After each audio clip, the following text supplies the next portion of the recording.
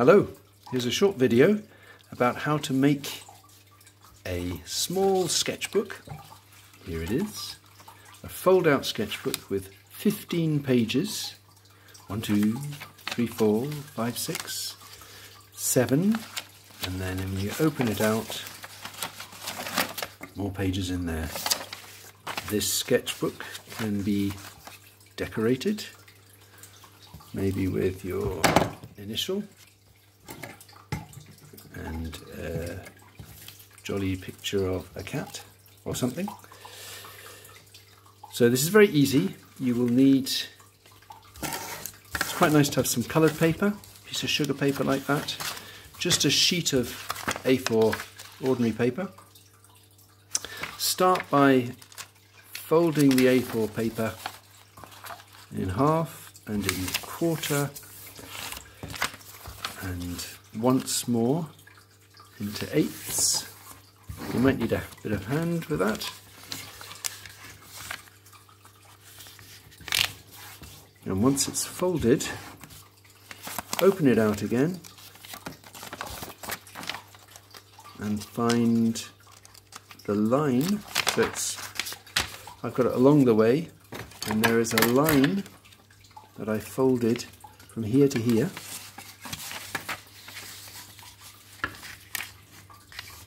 A little bit of re-creasing, and then again you might need a bit of a hand if you're worried about the sharp knife, but if you can push the knife through there so that you can make a cut along the middle of that line. Do you see that? There's the whole page, and it's there, and it's of course so that you can then push those bits of those pages in different directions. Now whenever I do this, they never quite line up, but that has the charm of a homemade book. And there are the pages, 1, 2, 3, 4, all the way through. You lose the back page because that's how we glue it onto the cover. The cover, quite nice to have a piece of sugar paper, or could be anything really. It's nice if it's slightly thicker. I've cut that in half. So it's half of A4. Folded it, that's now my cover. And if I get some glue and put it on the back page, so work that out before you actually put glue on. There's the back page. Put a bit of glue around there. And then I find if you fold the cover over a bit like that, then you can see where you're going to put it right up to the spine of your book. Oops, then press it into place. And that's your sketchbook.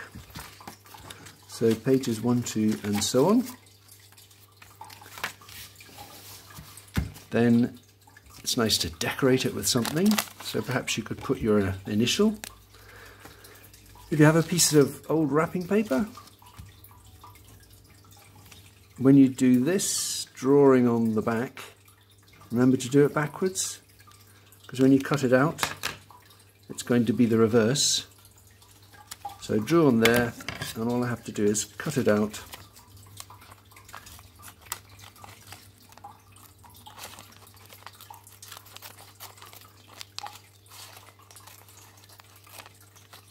This makes boring video, so stop that. And here it is, already cut out. A little bit of glue on the back. Probably shouldn't be gluing this on the cover in case I get glue in the wrong place, but there, nice sparkly letter for my name. I did the same thing with the cat. I drew it on the back over another piece of wrapping paper, cut it out, and that's my cat. So I'm going to glue it on there. Perhaps that's because I'm planning to draw cats in my sketchbook. So it's a very easy sketchbook to make.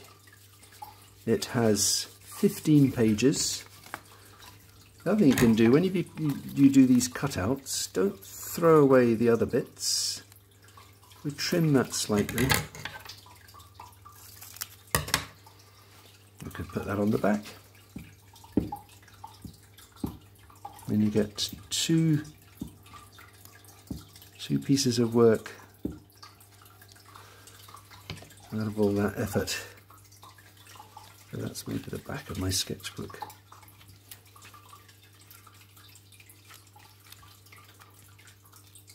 I managed to cut that as one piece, but if you don't, you can still glue it on.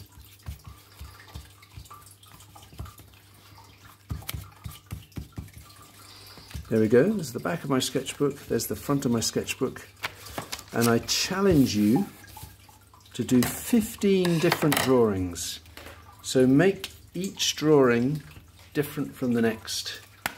So if you did want to do a cat sketchbook, you could go and find your cat or look at some pictures of cats. Maybe I'll do a cat here with some ink, my ink pen.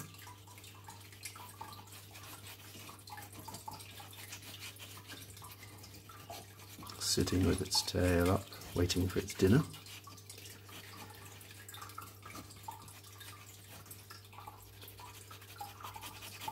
So that's a rather a rough looking cat.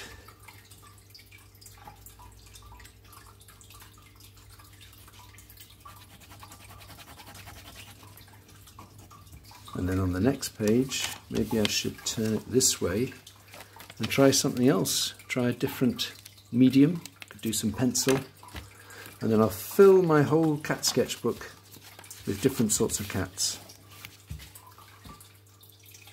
There you go.